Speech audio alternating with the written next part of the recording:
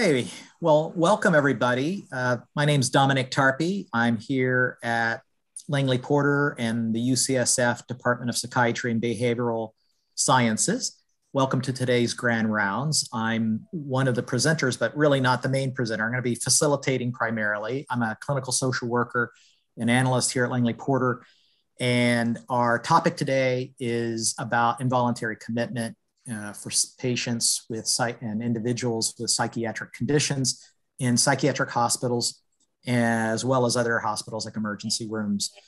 And I'm very pleased, and this is a Grand Rounds at the UCSF Department of Psychiatry and Behavioral Sciences here in San Francisco. So I want to introduce our speakers. I'm just very grateful that they are able to join us. We've had them before in our Grand Round series, but it's been several years. So we thought it was time to invite them back to us.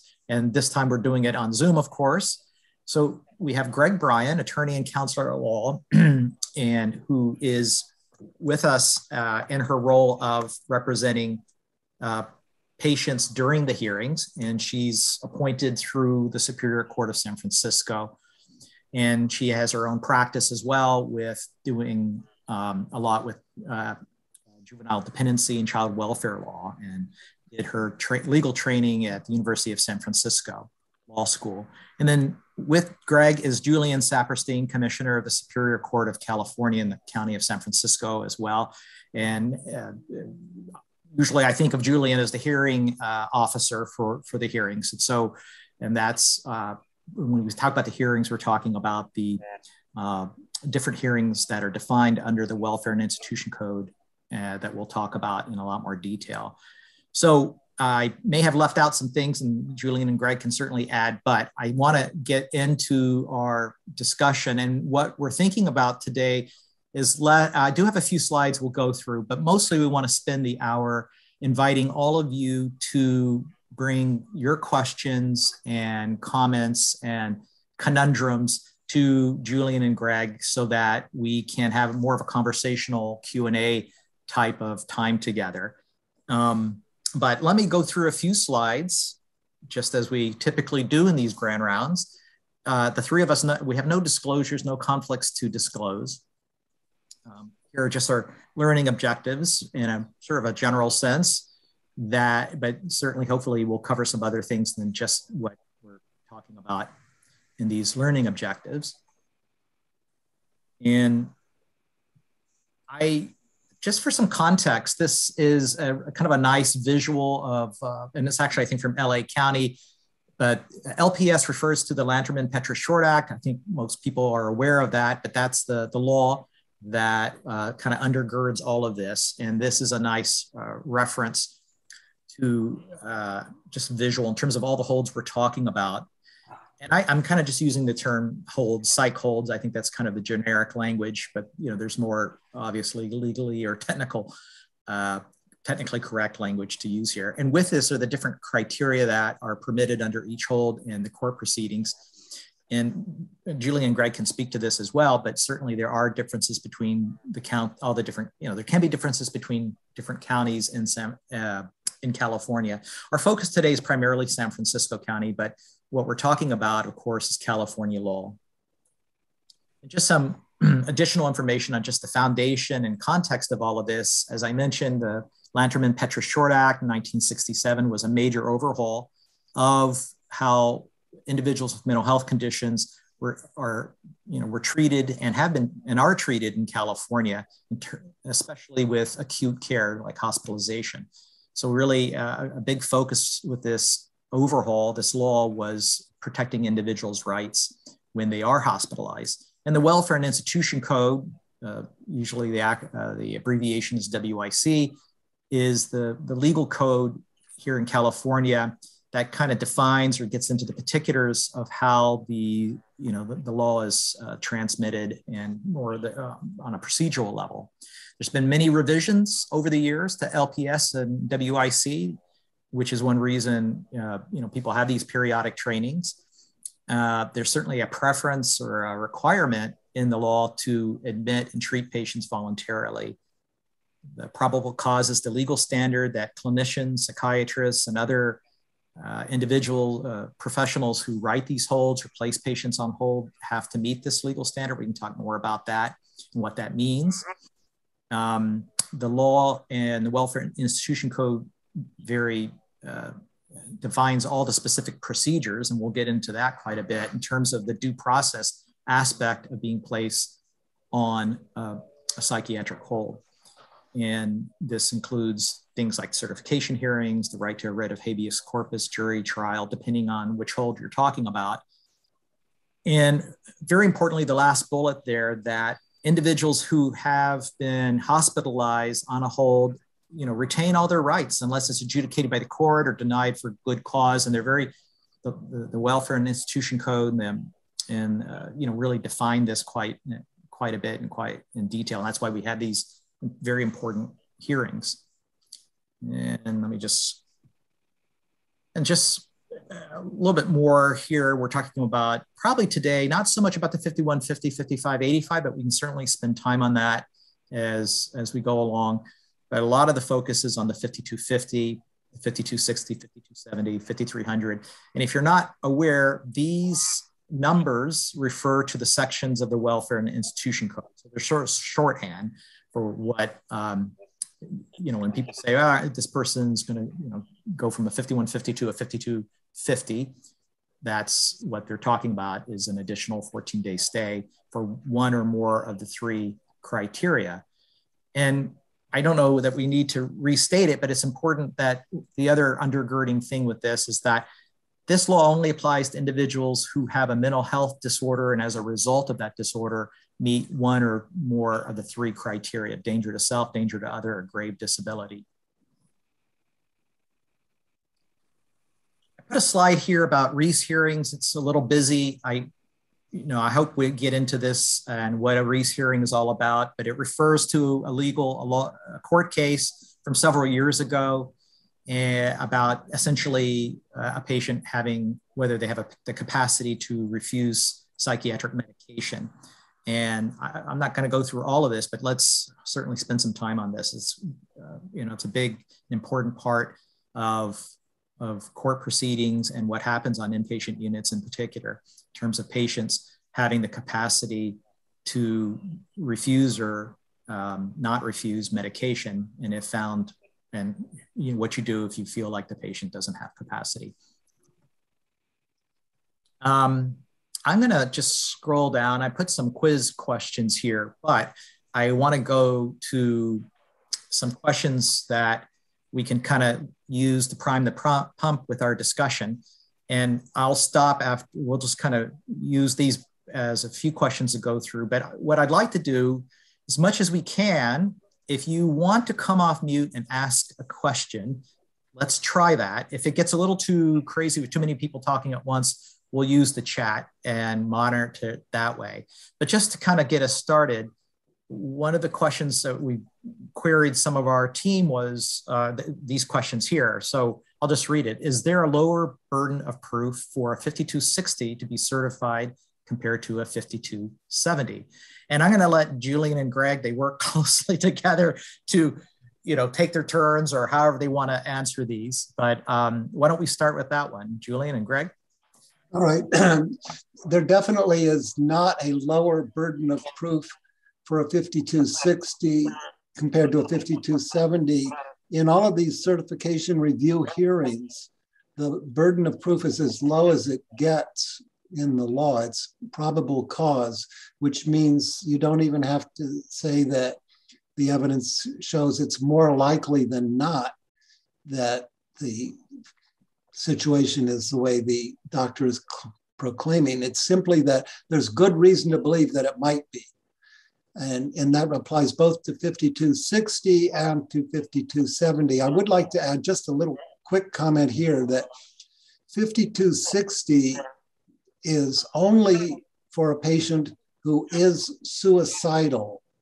The 5250 danger to self, which is a 2-week hold preceding a 5260, the issue is not whether the patient is suicidal, but whether they're a danger to themselves as a result of a mental disorder. So 5260 has a different issue to be decided, but the burden of proof does not change. And same with 5270. They're both probable cause, which is the lightest burden on the doctor. Greg, did you have anything to add? Only that we don't do 5260 hearings in the hospitals, that the patient has a right to a writ and the public defender would represent them. So they're fairly infrequent, but when we get them, the patient needs to be notified that they call the public defender's office for a hearing if they want to contest that matter. And then the only other thing I would say is, yes, it's probable cause for all of the hearings except for Reese hearings, which are obviously not the involuntary hold, but it's a much higher burden for the Reese hearing to prove capacity, which is by clear and convincing evidence. So I just wanted to make that distinction.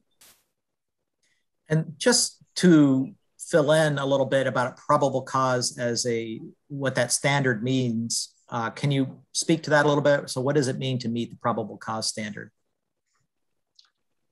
Well, as I said, probable cause is basically if you have a hunch and your hunch isn't way out in left field, that's probable cause. In other words, you say that there's a reasonable possibility that this person is going to meet the criteria for the hold, then that's enough to sustain your burden. You don't have to say it's more likely than not that if they go out, they're going to hurt themselves, or that if they go out, they won't be able to take care of their basic needs. You just have to say there's a reasonable possibility that they won't be able to take care of themselves, or that they might hurt another person. It's pretty loosey-goosey, but you have to have some basis.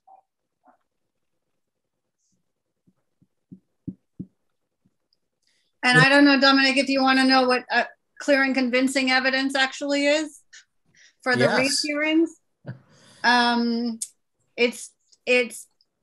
It's much higher, and it's described as a standard that is so clear as to leave no substantial doubt, sufficiently strong to command the unhesitating assent of every reasonable mind.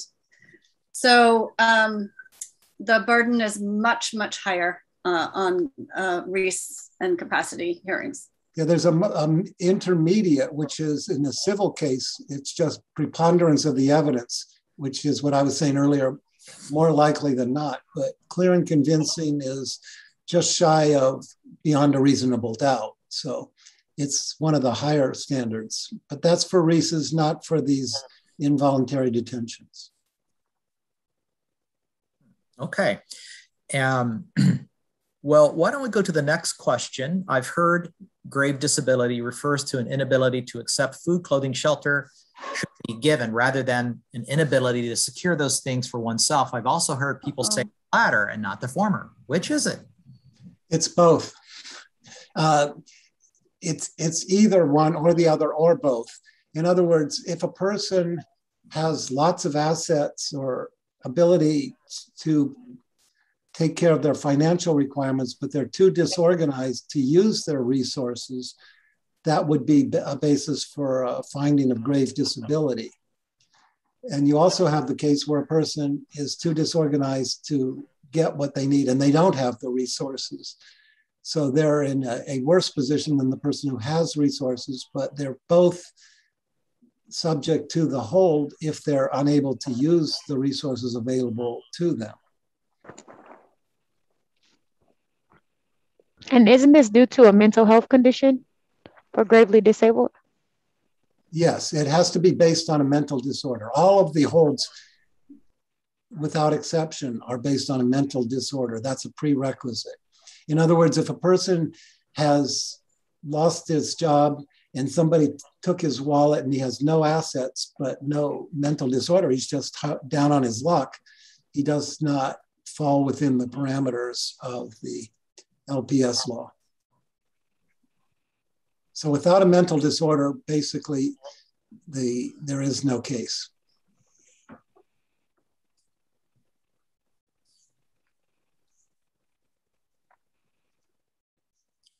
Okay, well then let's move to the next question. If a patient is a danger to themselves, not based on suicide risk, but because their mental disorder makes it hard to maintain their body's physical condition, then can that be an argument for danger to self rather than grave disability? That's a loaded question. Los Angeles tried to amend the definition of grave disability to include a person who doesn't take care of medical issues, because a lot of people, homeless people, were dying down in Los Angeles, and they were saying, we can't detain them and help them get over their medical issues because they don't meet the criteria for grave disability about food, clothing, and shelter. And so to that extent, no, they do not constitute either grave disability or danger to self. However, as I mentioned earlier, 5260 requires an actual desire to commit suicide, whereas 5250 only talks about danger to self. So if a person is not maintaining his body physical condition because he's wandering into traffic believing that he has an invisible force field so that cars will bounce off it before they hit him, or if he feels that he can jump out the window because he knows how to fly, those would be danger to self under 5250. They would not be under 5260. However, if it's just that they cannot take care of themselves, that's not danger to self. Julian, though, there are times where we have patients who, for instance, aren't taking their insulin and their blood sugar is through the roof, and you have sustained holds on some of those patients who are not taking care of themselves. Right, that's what the law should be according to Los Angeles. And sometimes I will bend the law. I had a patient, for example, whose arm, his right hand was swollen to the size of a grapefruit. And all he wanted to do was get out and use more methamphetamine. I sustained the hold. I said he just wasn't able to take care of himself. And that probably was a legitimate call because he was homeless. And with a swollen arm like that, he was probably not capable of providing for his basic needs. However, it was getting a little bit close to the edge of the law. The good news is I saw him a couple months later and his right hand was completely healed. He stayed in the hospital long enough to get the antibiotics and his hand was okay. They didn't have to cut it off, which was going to be the almost inevitable result if I had let him go. And I don't know whether it's the probate code 3200 is the legal way of having a patient declared lacking capacity in order to make medical decisions. So there is a legal means to get medical treatment for a patient who lacks capacity. It's not through the LPS, it's through the probate code 3200, which it seems that the only hospital that does those in San Francisco is General, but that is something that's available to all hospitals. It is a statewide law, and I'd like to make a pitch for anybody who has their field of expertise involves cases where a patient is neglecting medical needs and is incompetent to make medical decisions. Probate 3200 is a vehicle specifically designed for this, and it just doesn't seem that many hospitals are willing to use it, which is a shame, because some very serious physical injuries or death can result from failure to use probate 3200. But as Gregg pointed out, in San Francisco, at least, there's only one hospital, San Francisco General, that makes use of it. And they make extensive use of it, productive use too. And I think that speaks to the fact that Welfare and Institution Code holds are really just about psychiatric illness. I mean, there's I mean, I think there are with LPS conservatorship, you can do an affidavit A or B that might have some medical powers granted alongside the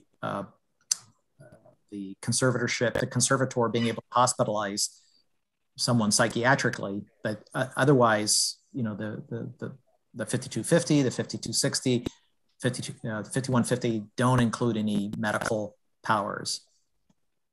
Does that sound right? And I just want to. That's absolutely correct. Right. Go ahead. Sorry, Judge. Go ahead. No, I'm finished. I just was telling Dominic he's right. Yeah, but I guess I just want to say that I think one of the reasons that General does them is that there is such a backlog in this city for conservatorships going through. So we have people who, they can start at General on the psych unit or even on the medical unit. They need medical treatment. And I don't know what's going on, but people are waiting at least a year, I think, for some of these conservatorships to come through. So they don't get their affidavit A or B, and therefore they do need to there needs to be some legal decision maker for the medical treatment. Another reason the hospitals, other than General, don't use 3200 is General has the city attorney who doesn't cost them anything.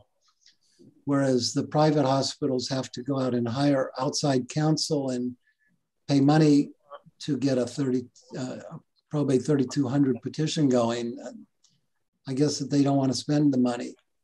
And I can understand that in economic terms, but the result is that there's some people who are suffering major medical catastrophes. So we have a question in the chat. What about the use of affidavit A under LPS holds and not probate? Can you talk about what that may cover and what you may know about our county's use of this order? Those affidavit A only applies to persons on conservatorships. The topic of today's discussion, as I understand it, is 5250, 5260, 5270. And affidavit A simply doesn't apply in those cases. There is none. Affidavit B, I have made an arrangement with the probate court where I will hear an affidavit B and then submit my ruling to the probate court, who generally will rubber stamp it. But I have no authority to do an affidavit A. And the only way you can get an affidavit A is to have a conservatorship in place. After that, you can do it. And by conservatorship, we're talking about LPS, not probate conservatorship. LPS conservatorship, yes. Right. Which is what there's an enormous backlog in, which is why I think they're doing why the probate code 3200 is a good idea. Plus the legislature had a pretty good idea, in my opinion. They said sometimes a person may not really fit into the criteria for LPS, but they definitely need some medical attention and they're not doing it. If you can demonstrate the criteria that are put down in the statute, then you can get their medical needs taken care of. And the problem is that very few hospitals are taking advantage of this gift that the legislature gave them.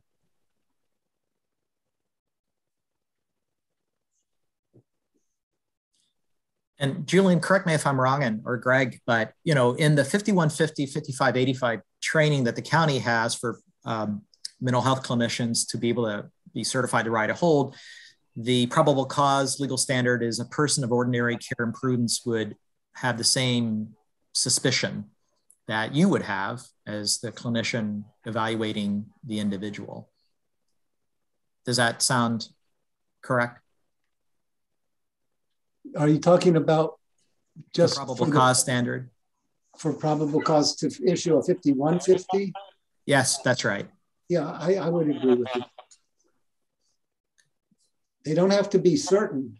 They don't even have to be, as I said earlier, they don't have to say it's more likely than not. They just have to say there's a reasonable suspicion. I'm not just being foolish here. I actually have a reasonable suspicion that this person is at risk for one of those three grounds.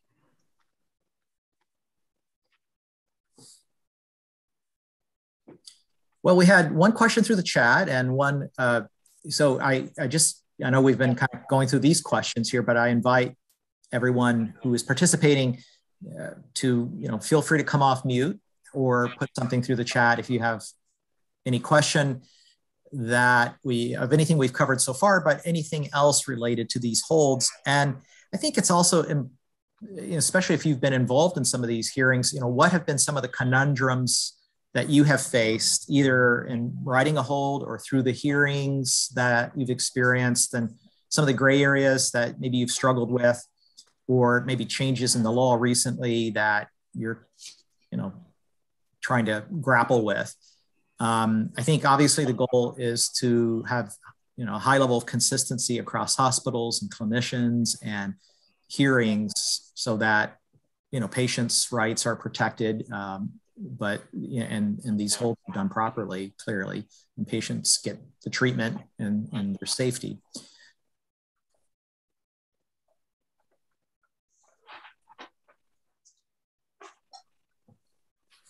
So the next question here, and because I think this is in the Welfare and Institution Code, and maybe I'm not sure if Julian and Gregg can speak to it, but what provisions are there for chronic inebriates in San Francisco under the Welfare and Institution Code?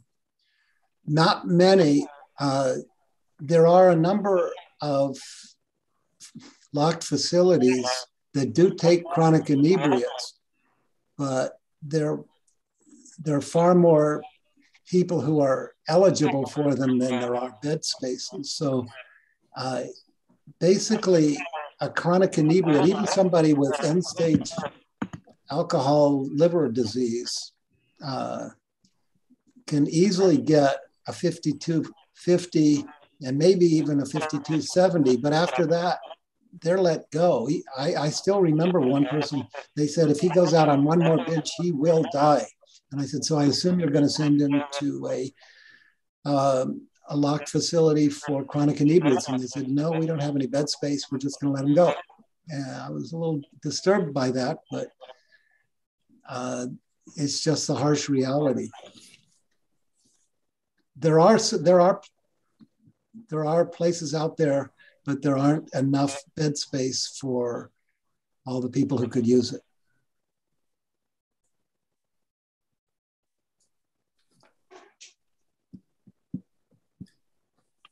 A question, must the advisement be filled out in the field or only at the hospital? And I'm not sure if that's the admission advisement or a later advisement, but if you will. Well, 5150 is filled out in the field. A 5250 can be filled out in the field. Sometimes, for example, a doctor will be on the weekend, he'll be at home and they say, Mr. So-and-so is in need of 5250. The doctor can fill it out and email it back to the unit. So where the form is filled out is not relevant. The fact that it gets served on the patient is the important issue. I think, obviously 5150s are filled out in the ER too, or in the ED. So, that is in the hospital. If and when that becomes something that the doctors consider appropriate. But a lot of times a police officer out on the street will issue a 5150. Then the person will come to the hospital and there will be a legitimate 72-hour hold on him. But if the doctor wants to keep him further, they can fill out a form and serve it on him. They don't have to be in the hospital when they do it. They usually are, but as I say, sometimes during the weekend, they'll be called at home for that purpose. And I'm sure no one in San Francisco would ever do this, but we hear that in numerous other counties, hospitals do back-to-back 5150s. And I know that some hospitals in San Francisco have refused to take patients when the out-of-county hospitals have done back-to-back 5150s, which is totally against the law. But yeah, don't ever do a second one.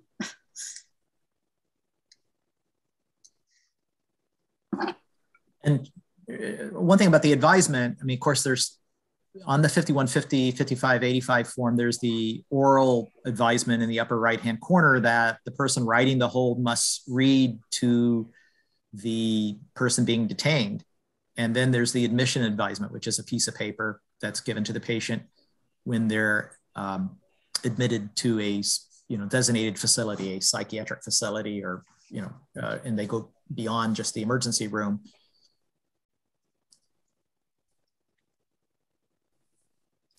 I have one thing that I wondered about during 5250, 5270, these hearings. To what extent, Julian and Gregg, do you ever look at the 5150 or the 5585? Is that ever part of the preparation for the hearing or the hearing during the hearing itself? And if so, if there's issues with, there's like it's incomplete or something problematic or inconsistent, how does that get sorted out? The 5150 is very important for the 5250 hearing, but the 5150 isn't binding. In other words, you may bring a patient in for danger to self on a 5150, but the doctor, after the 72-hour observation period, may conclude that the person is more gravely disabled than danger to self.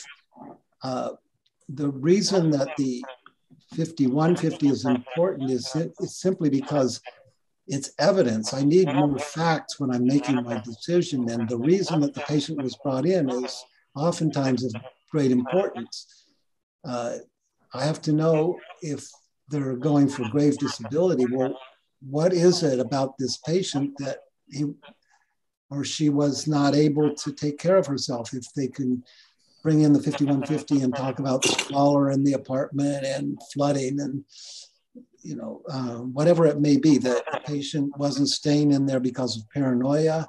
All of that is information that may be in the 5150. A well-written 5150 is an enormous assistance, but it isn't binding on the doctor. It's simply the beginning of the observation period. The doctor then draws his or her own conclusions.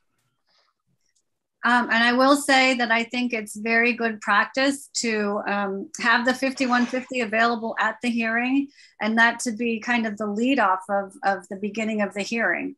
That is how the patient got there. It does lay the groundwork. As the judge says, it's really important information for him. And I personally would like to have the 5150 available.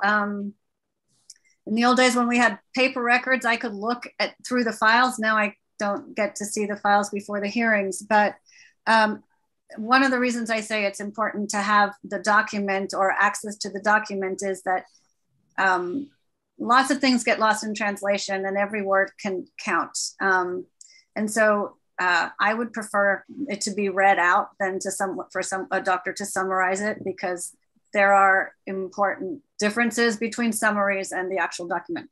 But it is the place to start, I think, with the hearing.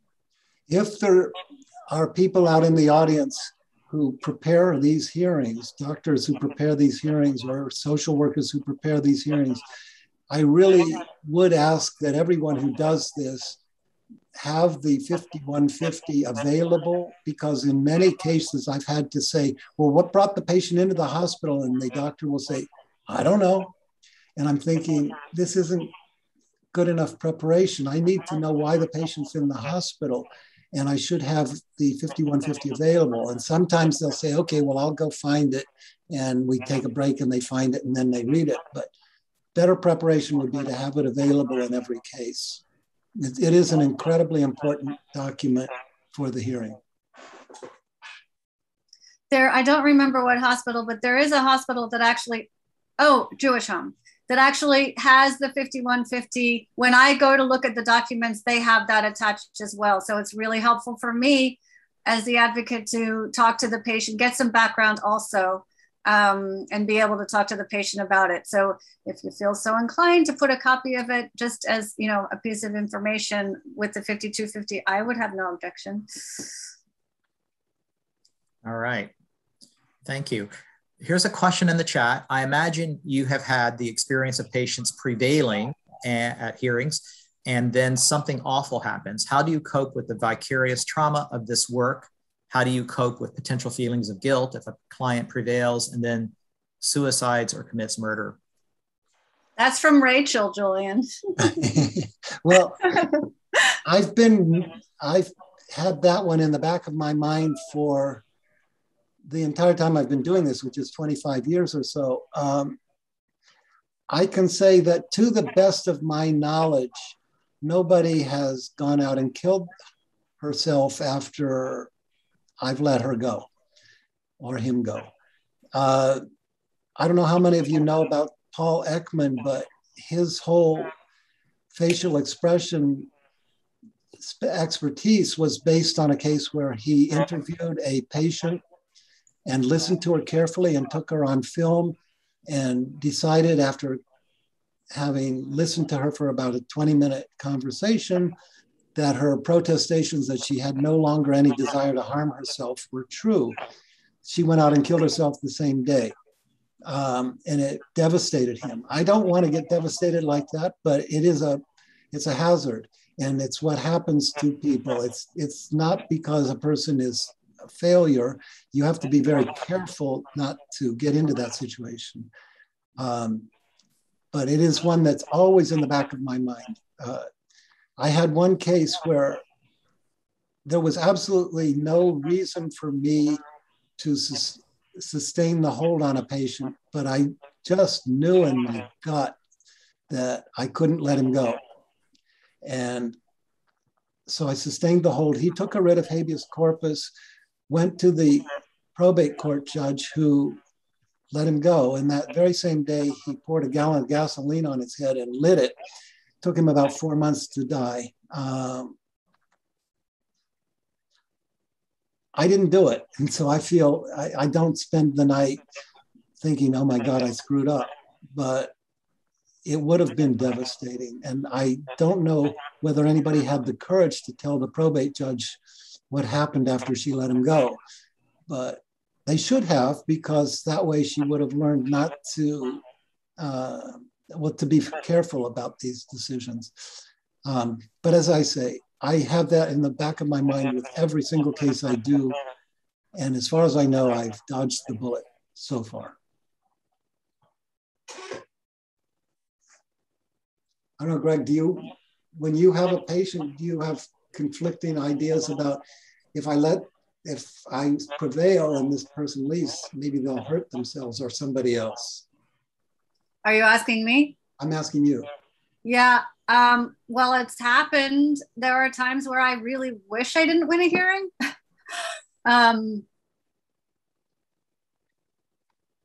And I sort of have to let that go. I don't know that anyone's, you make the decision. So luckily I have that barrier. I can't take, but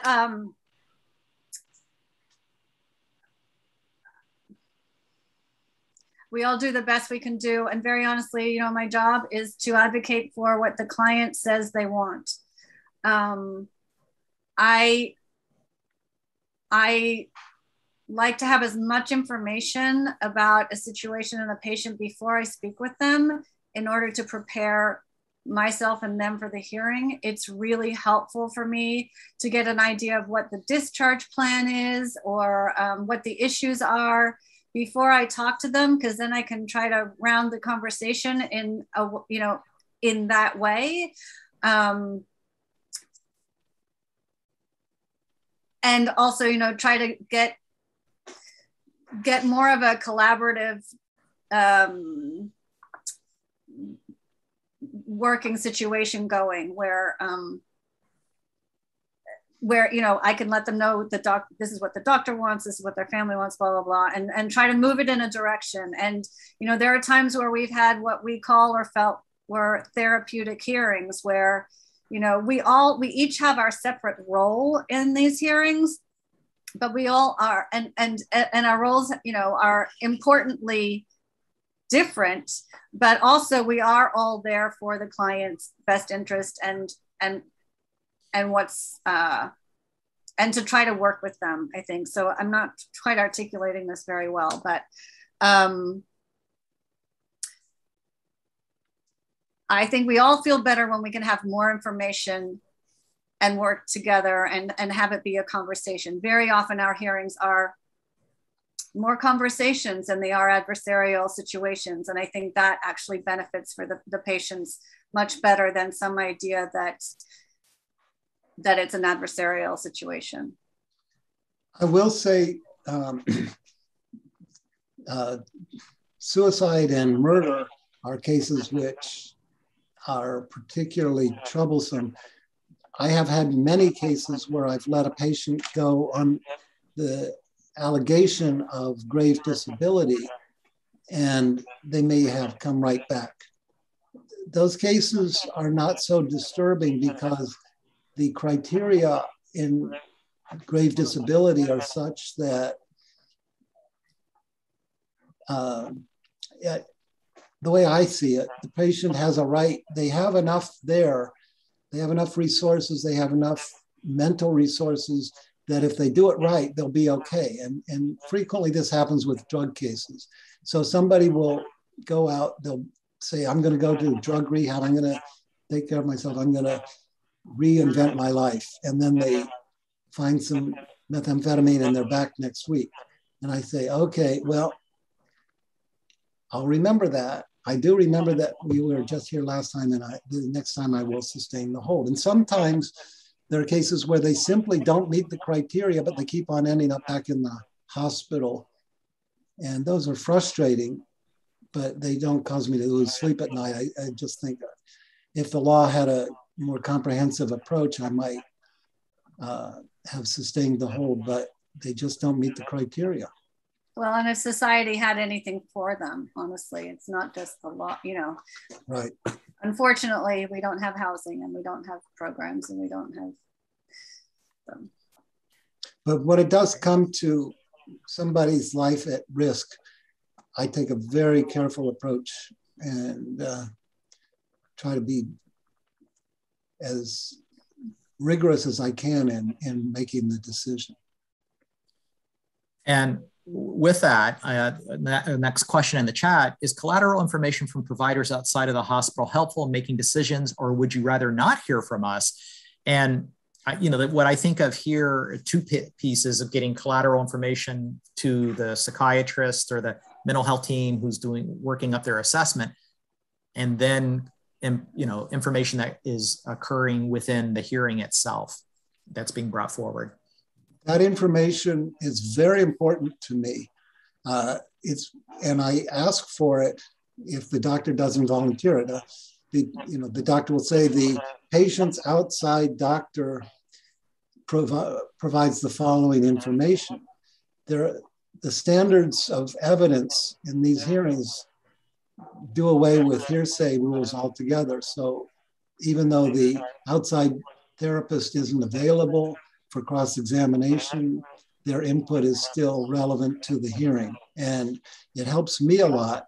I'm sure that the attorneys who represent the patient must feel frustrated because they can't cross-examine the outside provider, but that's just the way the law works. And I find it very helpful. I try to find out if the outside provider has been heavily involved in what kind of qualifications they have, but I can't cross-examine them either. And as the advocate, I'm not sure how, yes, it can be frustrating, but very, very honestly, if a patient has a relationship with an outside provider, it's often it makes the patient feel more comfortable that the doctor there is talking to the outside provider. Very often, I think it helps round things out and makes that patient feel like, oh, at least they're talking to someone I'm already working with, if they have a good relationship with them. And often they do. And then I think they get to feel that there's a team working with them and that the doctor in the hospital is more informed than would have been otherwise. And I think that's more helpful, and that patients feel like that's more helpful than not, honestly. I sometimes get letters from a parent that go into great detail about why they feel that their beloved child really does need further treatment. And they'll go into great detail about the kinds of things that patient has done and why they think that if I were to let them go, they might do such things again. And I find those letters very helpful. We have the next question. From your perspective, what are the differences between when a 5150 is placed by a clinician versus a peace officer? To me, that's almost not relevant because I only get the patient after a clinician, the doctor, has evaluated the patient for a period of time up to 72 hours and has come to an independent conclusion as to whether the hold should be extended. If the police officer brings the patient in, then they usually will give a pretty good report. I've had a number of times where I've given lectures to police officers who do the 5150s, and in San Francisco, I think they do a pretty good job. They are trained as to what they're supposed to report, and their factual basis for the hold is sometimes better written than a clinician's 5150. So I would not place higher credibility on the clinician over the peace officer. The main source of my information is the doctor who's observed the patient in the hospital, but both the peace officer and the clinician who wrote the 5150 have valuable input if they do it right. And I'm just thinking, the 5150 sometimes will present the story, which of course we want to start the 5250 off with that information, but it can be really interesting on how much someone has recompensated by the time, or you know, we get to the 5250. So I mean, I think it is helpful no matter what to have that information, and that's, you know, often just it's not a clinical opinion, but it is often you know, independent observations, which are important to know, not through a clinician, but just lay witnesses even. You know, I wanted to ask about, I think, I suspect all the hospitals in San Francisco and probably across the state struggle with this.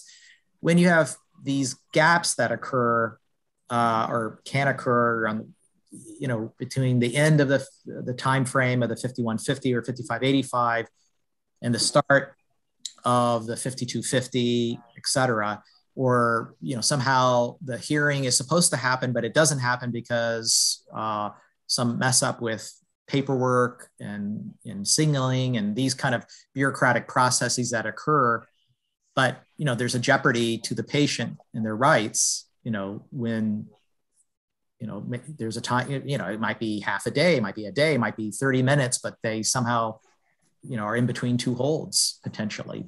And I'm sure you will encounter this and have to try to sort it out in terms of the team bringing this forward to you, whichever, you know, the psychiatry team or the care team.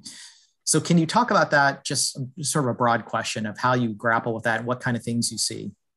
In a broad sense, it's jurisdictional. The law provides that if a patient is dissatisfied with the 5250, and if the 5250 is served within the 72 hours, then the hearing shall be within 4 days of the service.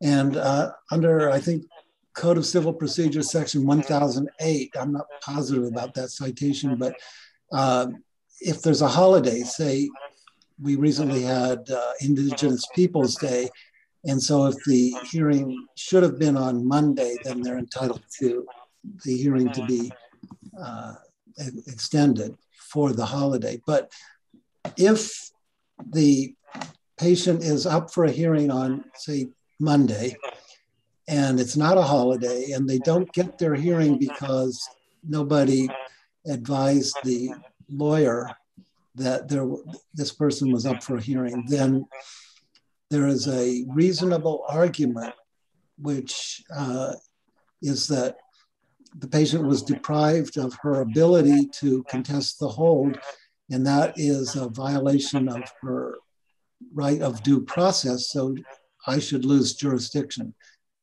And the attorneys have made that argument with me frequently. Fortunately, not that frequently, because the hospitals are pretty good about not doing that. But that is an argument that carries a lot of weight. However, the patient can waive the irregularity. If they don't really want to leave, they can say, okay, well, I missed my hearing date, but I don't care. And the hospitals can occasionally come up with a reason which convinces me that there was a reason to allow the gap, but at least at core, that is a jurisdictional defect and the patient should be allowed to leave.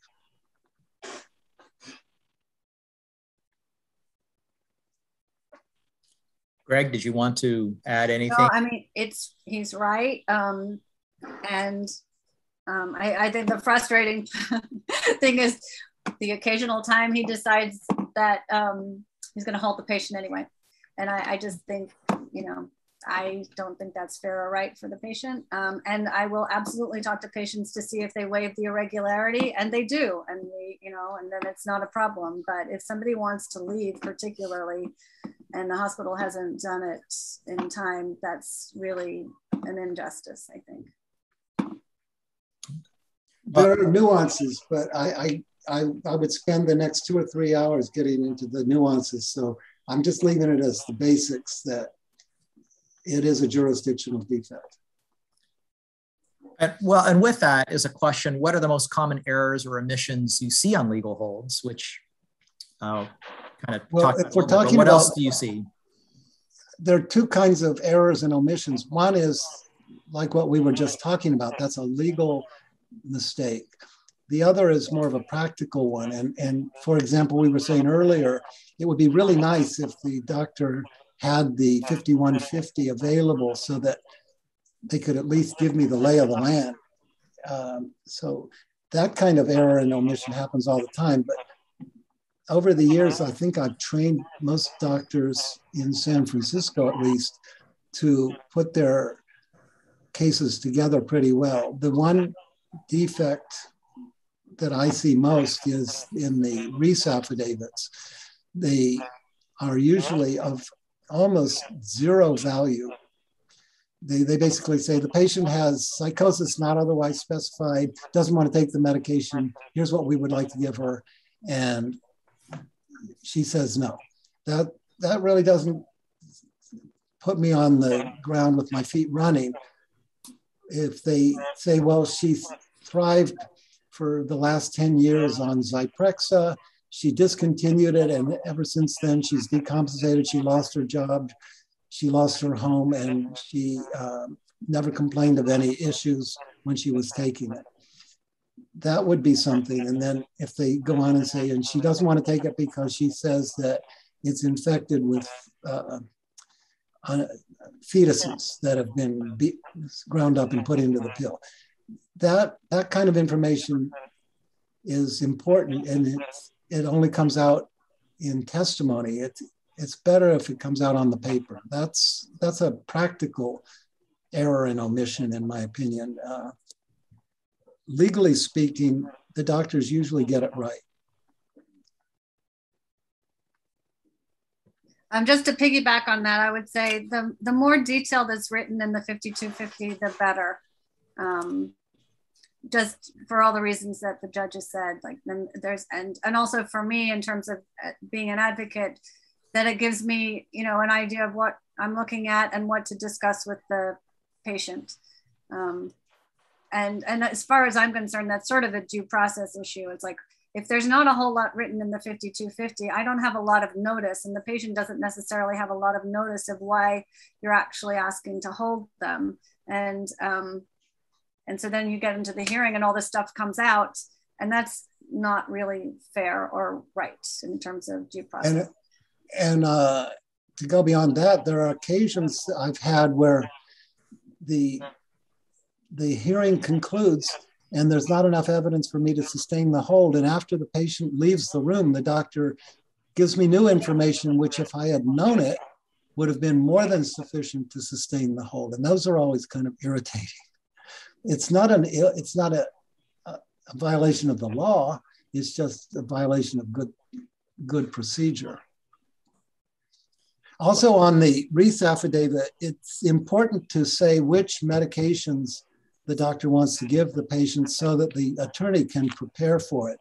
My job is not to say that, well, I think you can give her Haldol, but I just don't think that Risperdal would work for this particular patient. I'm not a doctor, but the attorney should know which medications the doctor has in mind so that they can prepare and talk with the patient about what is in store for them.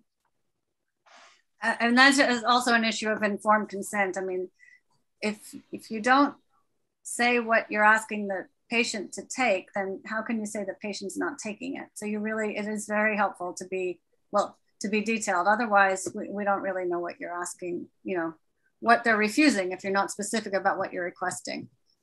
And okay, go ahead. Just to make it clear, when I do sign a Reese order, it's not an order that specifies which medication the patient is to get. It's simply saying that the patient is not competent to refuse medication and that the doctor can have the final say. If the patient refuses, the doctor can either change medication or give up or say, no, you have to take Haldol or whatever it might be. But it's not my decision. My decision is simply to say that the doctor's got the last word. Well, we only have a moment left. There's one really great question that is what aspects of the LPS system do you think could be improved? If you want to tackle that, if you had on your wish list one item, what might that be? I personally am in favor of LA's wish to expand the definition of grave disability to include failure to take care of critical medical issues.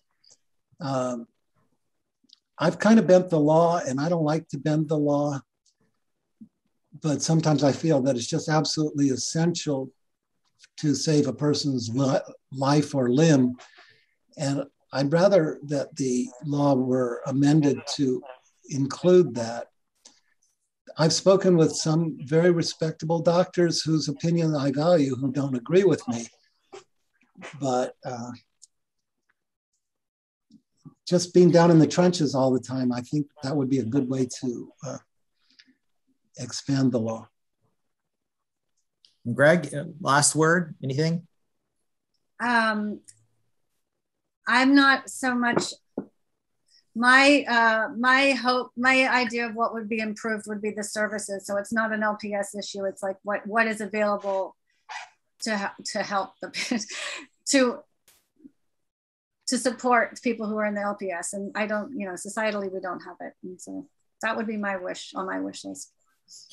Okay, well, and I think most of us would agree with that. And with that, let's go ahead and close our grand rounds for today. Thank you both to Gregg and Julian, and thank you everyone for participating today.